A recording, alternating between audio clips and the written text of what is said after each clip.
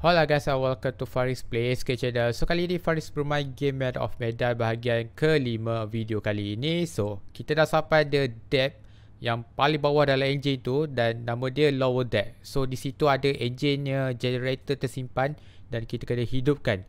So bersama Alex dan Julius untuk hidupkan generator tu. Apa nasib mereka dalam tu Faris pun tak tahu. Jom kita saksikan bersama game ni. So untuk pengetahuan korang, konkret dah mati ya. Dalam cerita ni konkret dah mati. Okay, itu je. Kesal rasa macam, aduh, kesal gila lah. Kenapalah konkret mati. Apa pun kita teruskan game ni. We're gonna have to find the generator. If we can get it started, we can power up the radio. Okay. Okay, tu. Dia bagi tahu dah. Kita kena restart the generator. Here.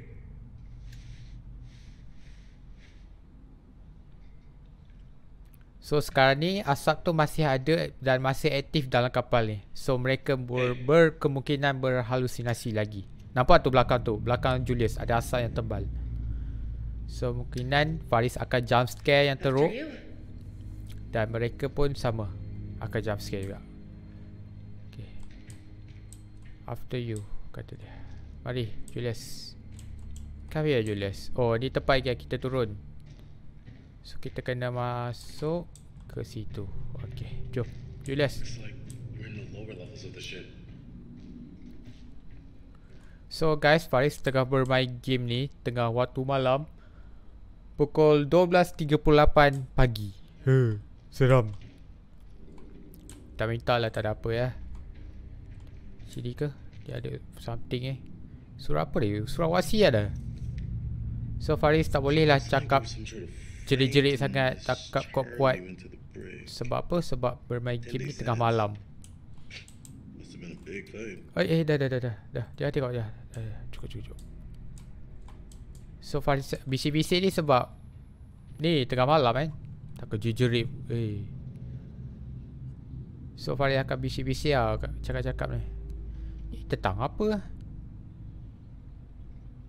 Jap. Mesti ada something kita boleh useful dalam dokumen ni. Medical office report, minute of meeting. Oh ni nama dia. So mereka ada bawa satu alat tu. Dia pun buat meeting kan untuk bawa alat tu dekat dalam, bawa satu tempat lah. Nama dia ni, nampak tu, Chemical and Biology Agent in Warfare.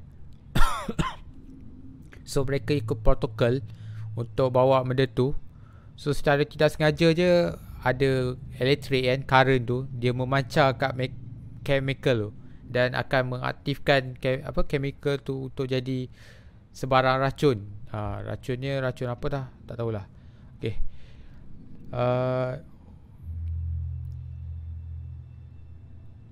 Okay. Okay, dia cerita dia macam mereka dia akan halusinogen. So mereka hidu ni akan jadi halusinasi. Tu dapat tu, halusinogen. So bermaksud ni satu mereka chemical yang diberi nama halusinogen dan hampir-hampir menyamai nama halusinasi. So kadar dia sangat tinggi dan berbahaya dulu situ. Dia kata tidak stabil benda ni. Chemical tidak stabil. Yang nampaknya Fleece sahaja yang nampak kan. Bukannya si Alex. Kalau Alex nampak adalah siapa di belakang?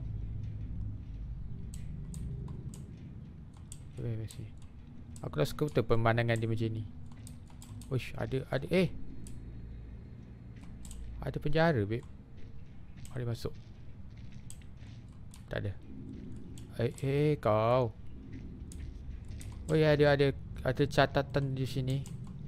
Ada surat terbaca.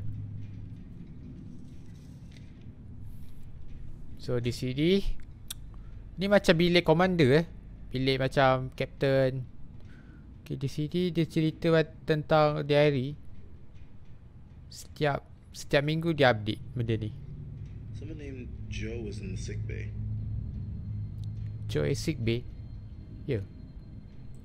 Oh, dia kata ada Joe bernama Joe di sick bay. Joe?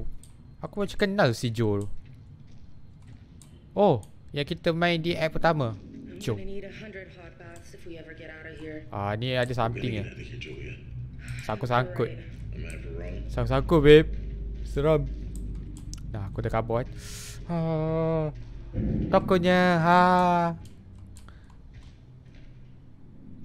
Oh, aku ingat tempat ni. Aku kenal tempat ni. Si Joe tu. Dan ni ada gambar budak tu. Kan? Nampak tak? Steady and still je dekat situ gambar dia. Kat belakangnya ada Could have been perkataan. the son of someone on board. So, adakah kapal ni baru je jadi? Mesti ada mayat. Jesus. Ni doktor. Dah jangan lama-lama sangat. Bahaya. Di sini ada juga catatan. Kenapa dengan Joe ni. Itulah cerita dia kan. Dia tulis sini. Ni nama dia John Peterson. Oh bukan Joe. Bukan Joe. Joe ke? Tapi John. Roti John. Private medical. Sekejap.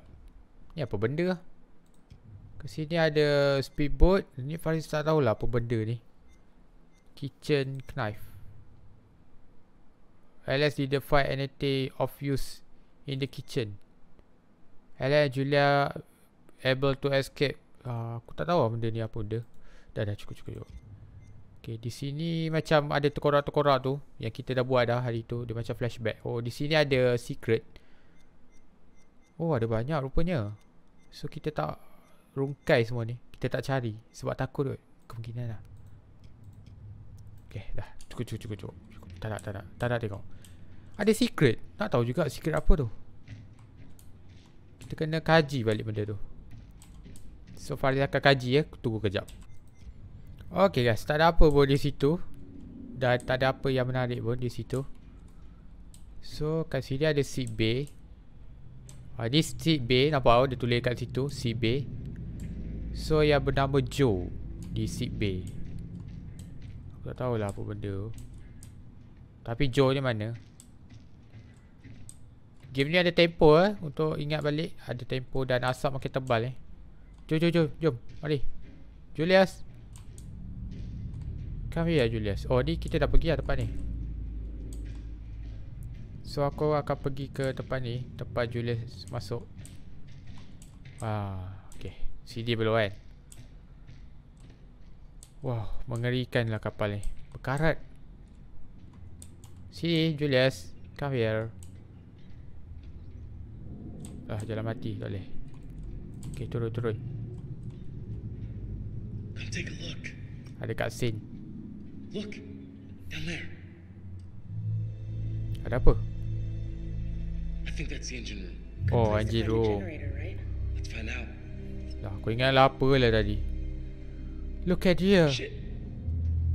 No more ladder. Lompat je I lah. can drop the rest of the way. Wait.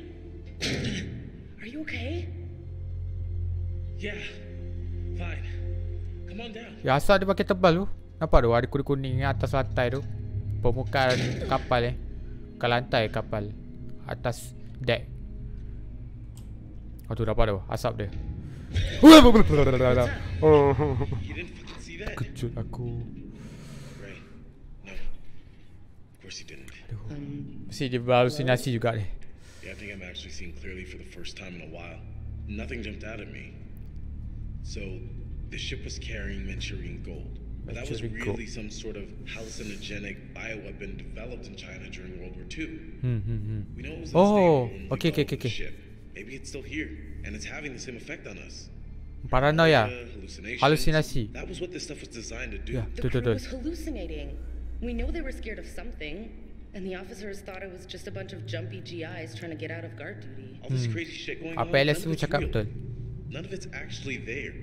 Dia dah Couldn't have anything sedar to do with the yang di plane hidup wreck tu we died. benda tu halusinasi. It was a search Sebab and aku rescue baca flight. benda tu. Tu The whole penting. reason it even came out here was because the people on the ship sent out a distress signal. I guess by the time the plane got here, it was too late. Everyone on the ship had lost their minds, so they shot it down. Who knows what the hell they were thinking, or what they thought they saw. Ya Oh betul. God. All right, let's get going. Okay, masa untuk kita bercerita balik tentang apa yang kita baca dah kita dapat knowledge tentang LS bercakap. So Alex bercakap ni tentang dia memang betul, tepat dan benar, yang dia ni berhalusinasi. So Alex ni dia tak kisah apa benda yang melintas depan dia, dan dia berhalusinasi, dan Julius tidak akan nampak apa yang dia Alex nampak ni. So itulah yang dia nak bagi tahu.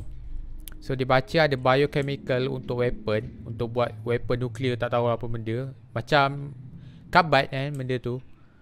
So untuk peperangan lah benda tu, untuk kajian saintis, untuk buat weapon baru.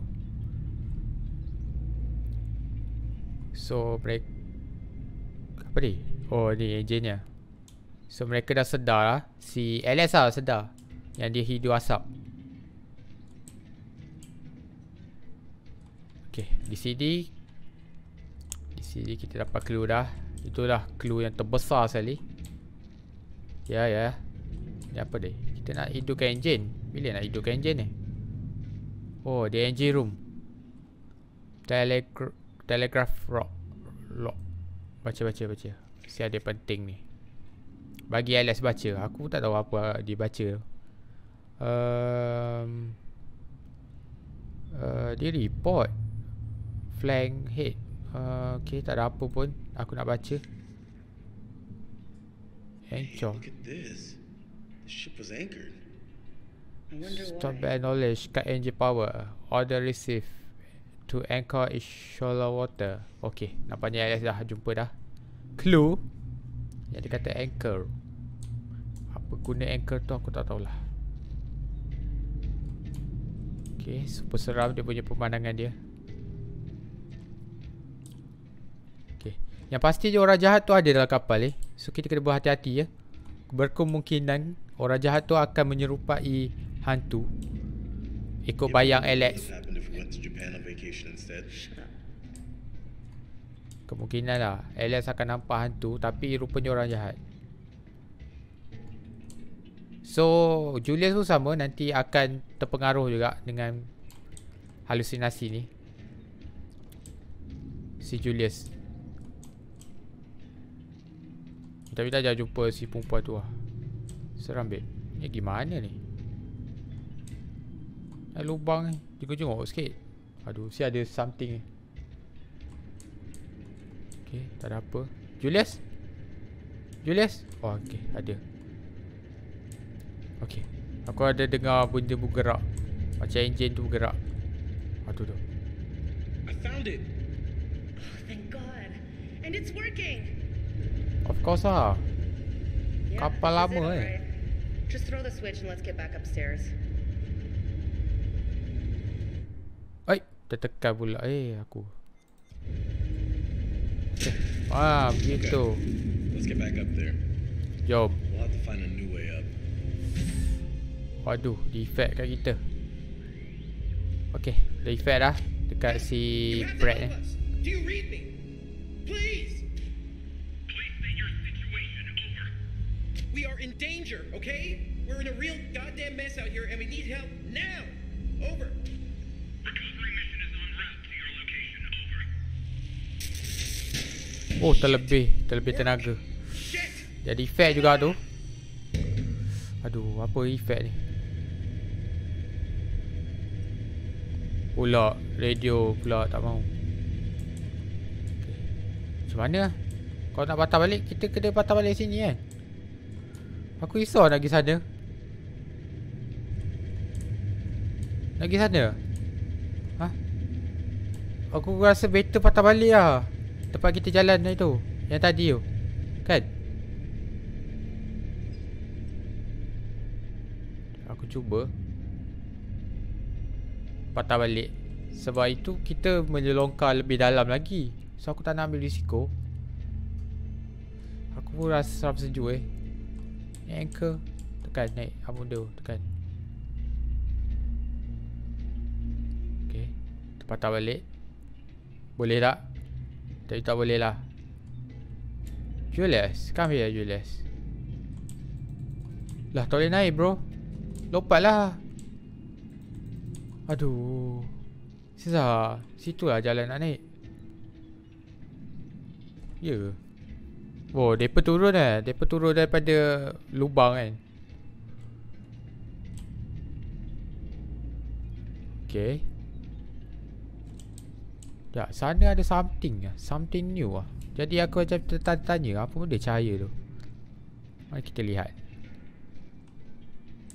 So pemandangan dia akan berubah je macam ni. Oh, tak ada apa. Okay, nice. Tak ada apa. Jom. Okay, super sunyi. Sunyi gila, babe. Kalau sunyi tu aku rasa seram, babe. Tu, seram dia lain macam kalau sunyi. Dia aura dia kan. Aduh, tiba-tiba jump scare ke apa. Aku seram juga tu. Aduh, tak pilihan lain lah. Kita jalan sini lah. Julius, come here, Julius. Come here, babe. I'm here with you. Asal dia makin menebal. Hey, look at this. Pakai. Breather. Pakai. I bet the fisherman brought it from the Duke. You think it still works? It's got maybe a few minutes of air left. Worth taking with us? It's just gonna slow us down. Take it. No, we should take it. Parts of the ship are completely underwater. Take it. Sebab udara yang kita hirup ni mencemar fikiran, halusinasi.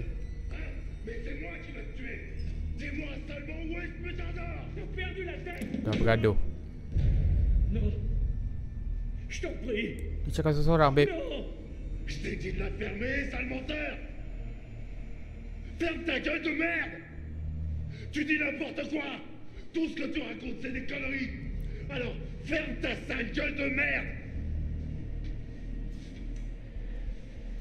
Dia bawa pisau. Écoute-moi. Non. Fais pas ça. Ta gueule. Aduh, kawan dia pula ada bunuh. Jahat lah dia ni.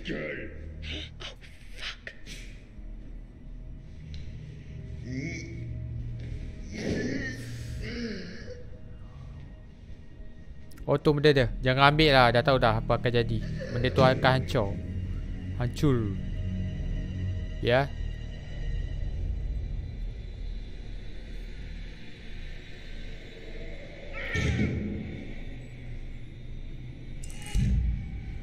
Oh dia captain tu sebab mata dia macam tu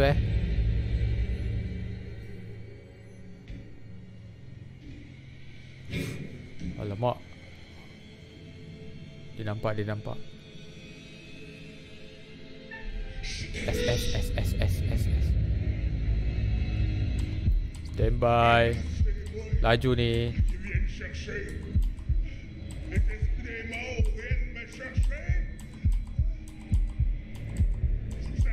Okay, nice.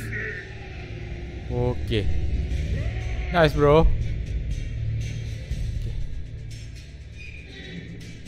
Ni kalau kantoi ni habis ni. Pisang. Okay. Cepat. Ambil benda tu. Mana benda tu? Jaga I think hidup. we should try to avoid that.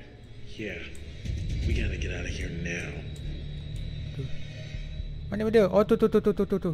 Sana. Ha elah. Kita tengok tu. Aku nak ambil benda tu. Benda component tu. Kat mana?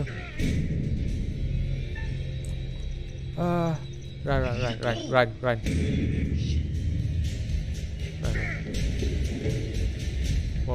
Bawa. Benda tu tak ada. Aku dah cari tak ada. So dia ada tempo Aku nak cek komponen tu. Okay. Aduh, dia bawa rupanya komponen tu.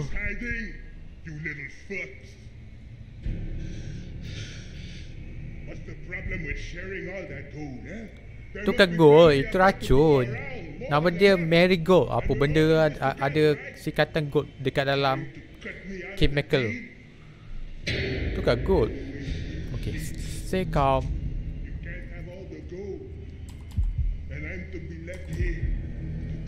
Kena fokus Ya.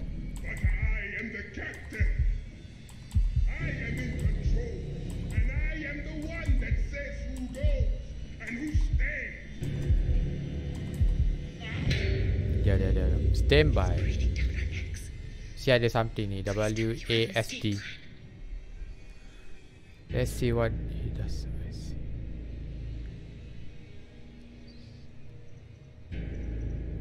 Okay, dia. Stay out of sight. Let's see what he does.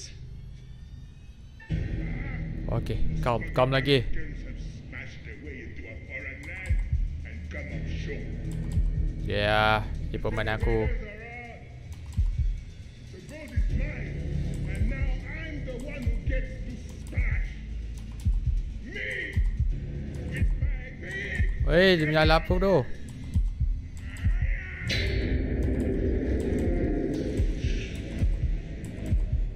Weh, lamanya. Weh, kepala petok. Okay, nice. Dia sedar diri.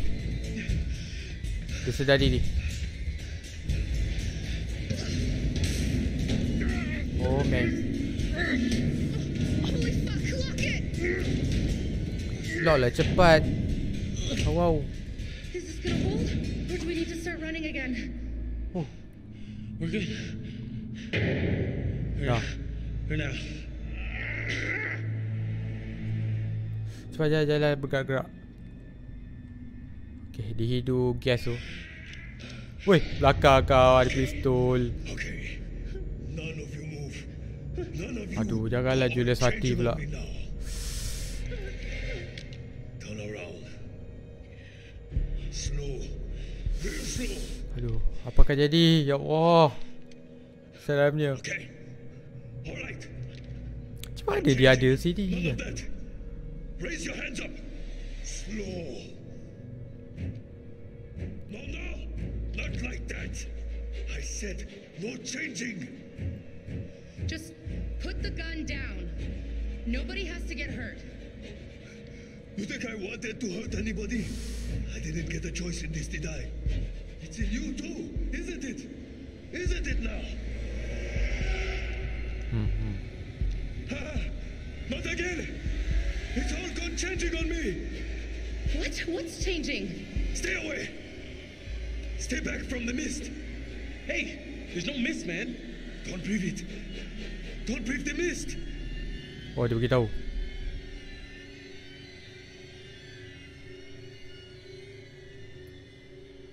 There's no miss.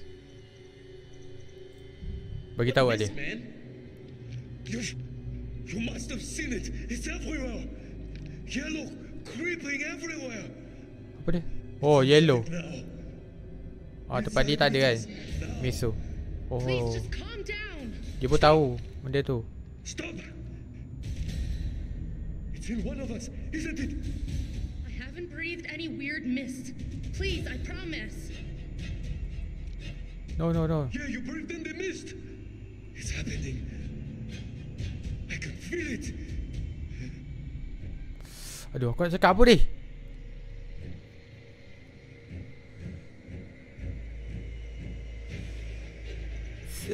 Say nothing ah. Did you breathe the damn mist or not? No. Tell me.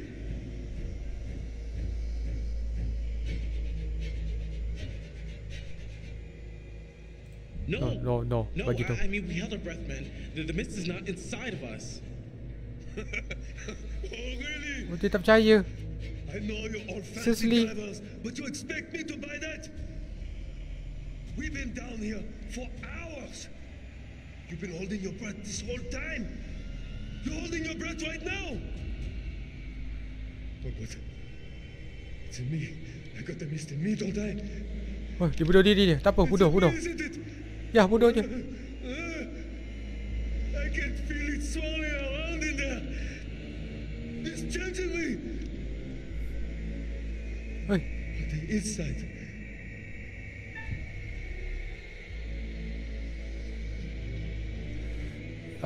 biar dia bunuh diri. No, man.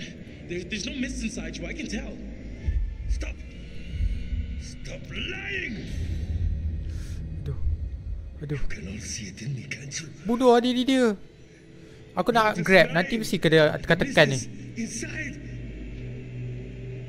Keep me alive. Aduh. Bodoh. Hey now, don't. Wah, okey, bagus. Bagus. Fucking shit. Tak apa. Dia jahat. Aduh, kita dah tolong dia kan. Kita cakap dia jangan. Tak ada apa pun. Miss. Akhirnya dapat juga benda. Dapat pistol. Kalau kita grab tadi, confirm lah kita kena tekan WAD. Kita attack dia benda tu. So kita tak boleh buat benda tu. Kita cuba cara lain untuk kita flank benda tu. Kita buat lah benda yang susah-susah tau. Dia seorang lah. Yang lain semua mati. Alamak. Yang kita jumpa apa? Great. That's just fucking great. Kan dia hidup bang. Oh, Yeah, sumpah sure. tadi. Let's just start drowning ourselves. Tak boleh in buat puddles decision now. tu. Why not? Keputusan aku susah sikit nak buat keputusan ni. So game ni kena banyak buat keputusan ya. Memang kena padu lah. This is just. Kena betul-betul sharp apa yang telah berlaku di sekeliling kita. Come on, guys. Where are you? Hey, what's happening? Is everyone okay? God, please be okay. Please be okay. I gotta go after him. Well, we gotta go down there and make sure everything's okay.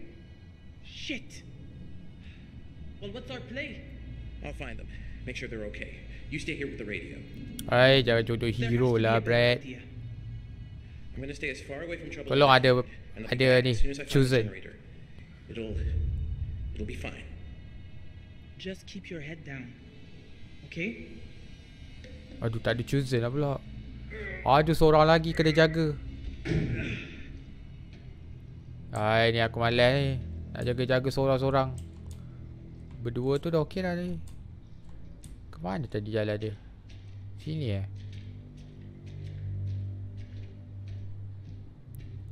Sini Hah? Weh, terkejut aku. Ni apa benda lah.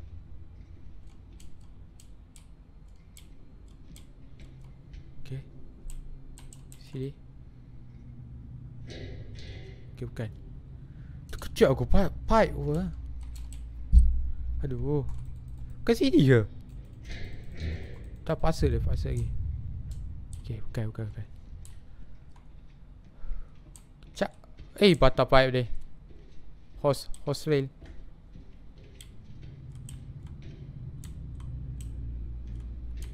Tuh, si Brad ni buat macam pasal lah.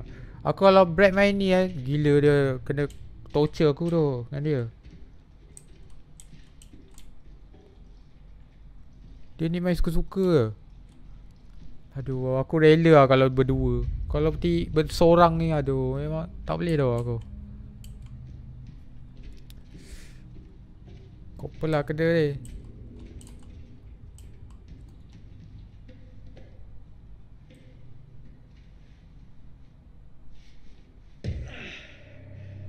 Darah. Tak kira kasut pula tu. Yo. Mesti ada something ni. Kena cakap dah. Kena cakap penjelmaan dia.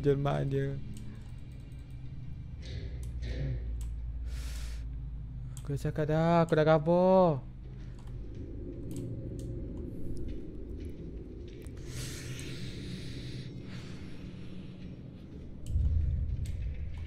Pelan. Pelan sikit suara. Kuat nak. Weh, kau Brad. I swear to God, if I make it through this, I'll never even set foot on a paddleboat again. Bukan tempat dia lalu tu. Okay, tempat dia lalu tadi. Dia mesti ada something ni dekat si Brad nanti. Sebab aku tengok dekat skill lain lah. Tak berani aku nak main kau seorang macam ni. Okay, di sini ada gambar. Dia cerita tentang apa. Baik, tu siapa pula? Nani? Watak baru. Nani? Ada orang. Nani? Muka macam dia ada Brad. Macam muka Brad. Nani kore. Annyeonghaseyo. Cak. Wow. Tak tidur malam aku ini oi. Wow. Kan dia ni ke? Yang dia tengok muka macam ni. Cakap. Hei.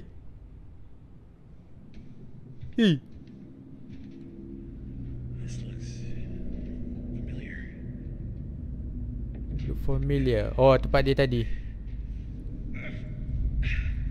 Ni apa patah sangkut-sangkut dia. Lagging. Okay.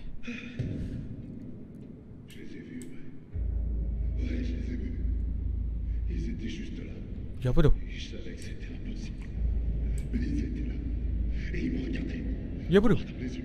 Ada orang menyembah. Ada orang buat ritual.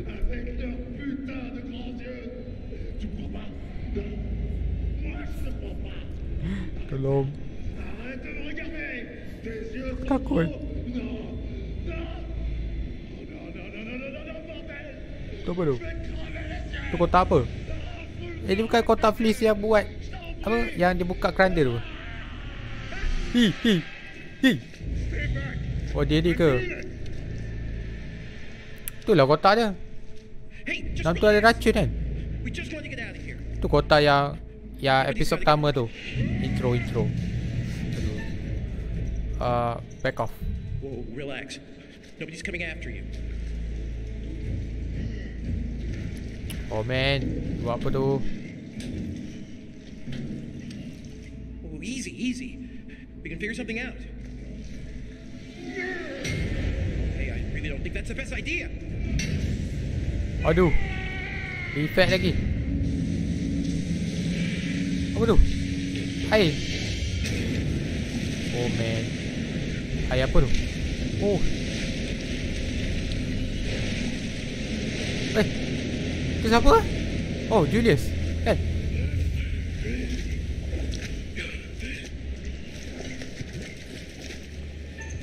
S. Baik. Oh man. Salah tekan. Habislah kepala. Wait.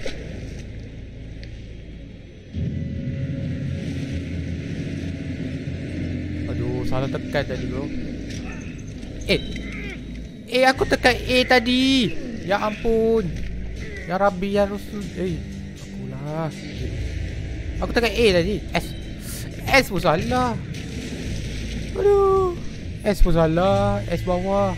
Oh tu toksik ya. Tu ada kata harta. Mungkin ada hikmah lah. Salah lah. W. Ya Allah. Kau dapat juga. Aku tinju dia kepala dia. Mana si Julius boleh sesat ke air? Mana Alex?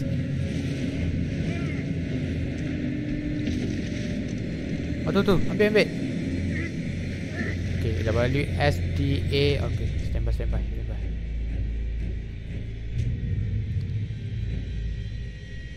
Tak ada controller, dia game ni konsol.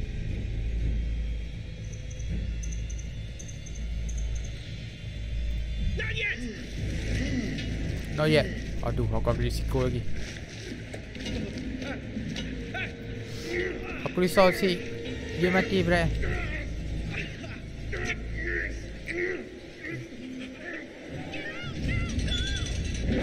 Ni.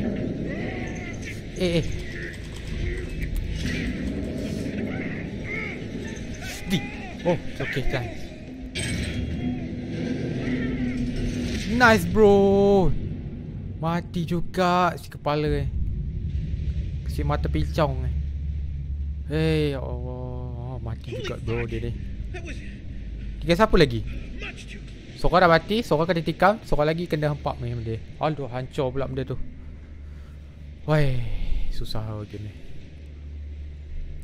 Aduh, hancur pula komponen tu. So, what do we do now? Korang ada dia selamat Hidup lagi ke? Yang kata hidup. Yang kata hidup. Hai. Hai. Hai. Tolong lah, bila nak habis game ni? Aku nak tahu kesudahan dia, apa yang akan jadi. So game ni kan, dia, aduh, aku sedih sekali pasal Conrad ni. So 3-4 orang je yang hidup. Please. Yang lain-lain lah kecuali Conrad. So aku rasa simpati ke Conrad sebab dia tak hidup. So Conrad, dengar sini Conrad, kau jangan nak suka sangat tunjuk duit korang kan. Macam tu lah. Duit orang, duit kau. Taulah kaya. So mana Alex? Alex mana? Oh ni Alex ni. Kenapa Alex ni? Akhirnya selamat juga. Yeay.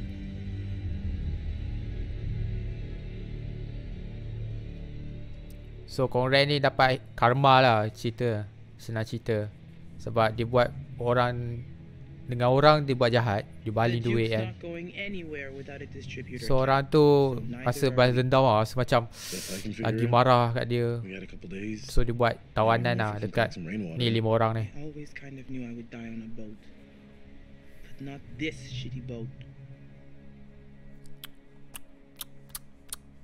Conrad dah mati.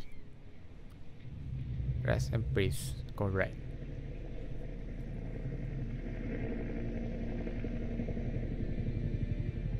Hey. Oh dah sampai penamat dah. Yay.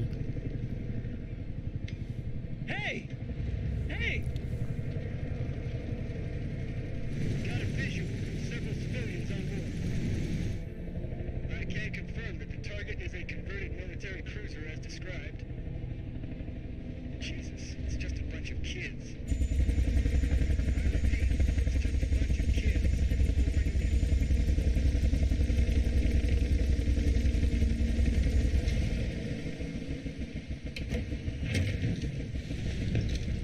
Okay, pakai penutup muka. Tu, topeng tu penting.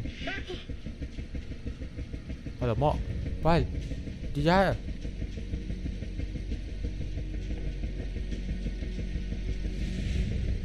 Oh, okay. Yang jahat tadi. Pakai senjata pula tu.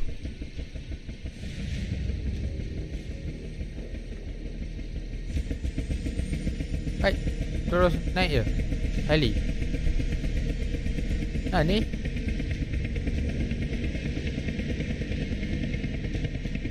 apa yang jadi? Settle, cerita dia. Okay, nampaknya ini dia tidaklah mengecewakan. Mereka selamat kecuali Conrad. So aku harap military tu baik lah. Yeah.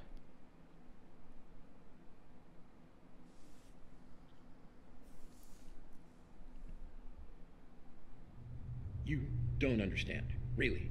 I mean, just how crazy it got down there. Kenapa dia? I mean, just how fucking out of control.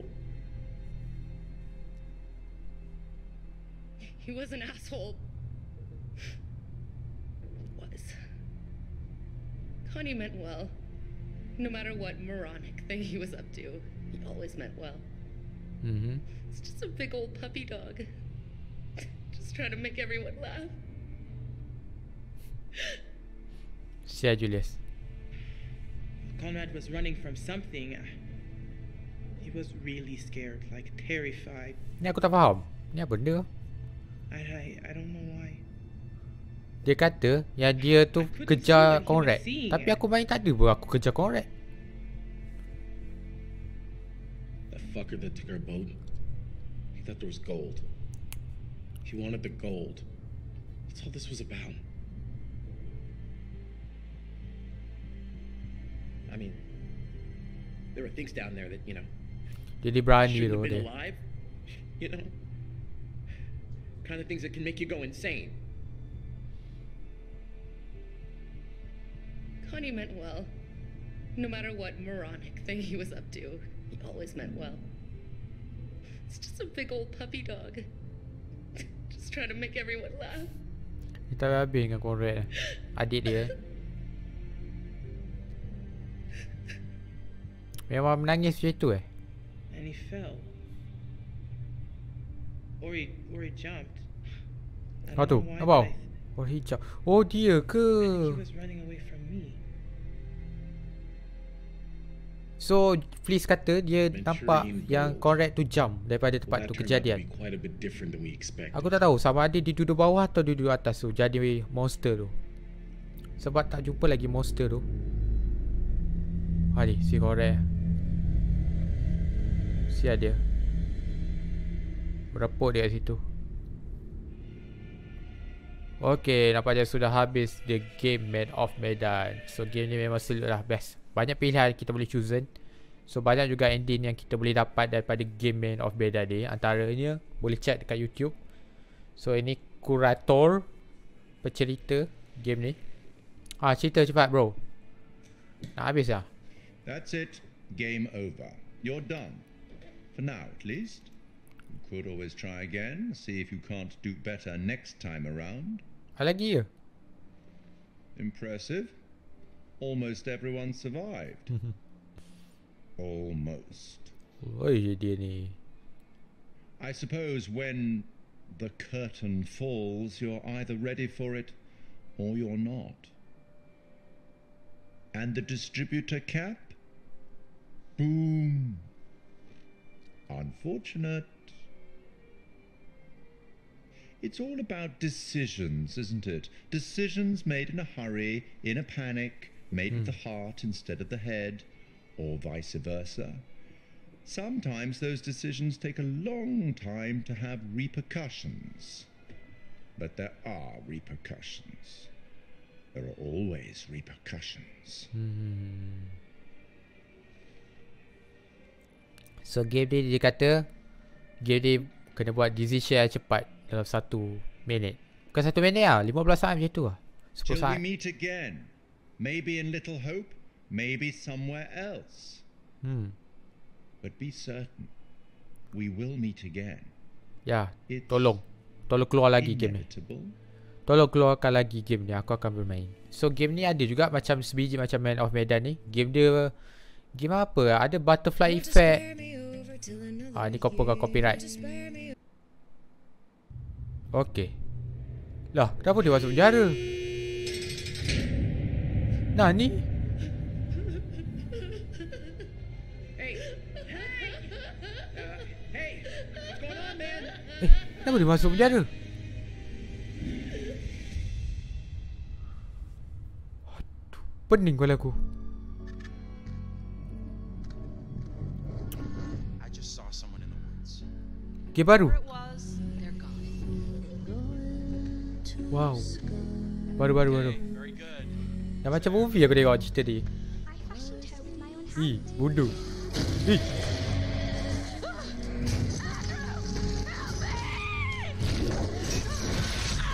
Layan aku tunggu game ni. Welcome to. Oh ni yang dia kata kurator tu kata Little Hope. Okay. Little Hope bahagian 2. Oh 2020 keluar. So tak sabar nak main game ni. Akhirnya sudah habis juga game Man of Medan. Dah kita dapat dah sedikit tentang pengalaman dia punya experience dan movie dia cerita dia macam mana. So game ni memang best lah untuk yang susah untuk buat decision. So game ni memang terbaik untuk korang untuk buat keputusan yang bijak. Dan dalam secara penny dia korang buat keputusan yang super bernas dan ada efek yang akan datang. So memang game ni main psikologi lah. Kita kena fikir secara waras dan kita kena buat keputusan tu dengan waras juga. So apa pun memang terbaik game ni. Dan game ni ada chapter 2, season 2, nama dia Little Hope. Tahun 2020 akan keluar game tu. So tahun depan lah game tu. Tahun baru ke, pertengahan ke, atau hujung tahun. Tapi nampak dia macam bahagian yang pertama, tahun yang pertama, bulan yang pertama, macam tu. 1 hingga 4 macam tu lah. So apa pun game ni memang best lah bagi aku. Apapun, thank you for watching. Dan Faris akan bermain game lain. Nama dia Blair Witch, game baru. Katanya game dia best sangat, top. Dalam rating paling best. Dia punya sound effect, apa benda, cerita, lagi satu gameplay dia, semua top. 9/5, 9 ke atas, 9/10. Itulah game dia paling top katanya. So Faris akan cuba. Bye bye.